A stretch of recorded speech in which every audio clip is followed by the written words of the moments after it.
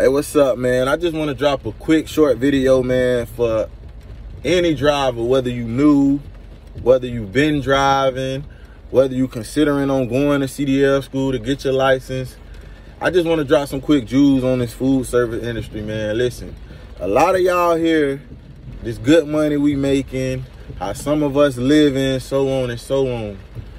But I'm gonna drop some quick jewels on you right quick, man. Listen, if you looking to join this industry just for the money, 9 times out of 10, you're gonna fail. You're not gonna make it, you're not gonna last. You gotta like somewhat of what you're doing over here, man, because everything on these trucks over here, we unloading 100%. It ain't no back into the dock and waiting on, somebody to come take it off for us. It's not that easy, man. So if you thinking about joining this industry, you got to do your research on the pros and the cons and everything that comes with this money.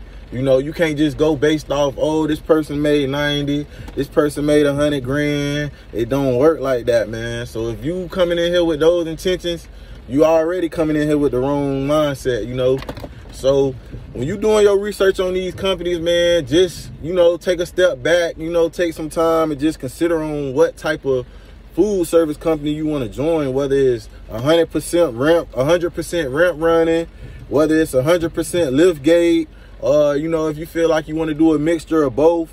It's companies that hire for, all of those. So, just take your time and decide on what type of food service driver you want to be before actually, jumping on the company because you hear this company make $2,000 to $5,000 more a year.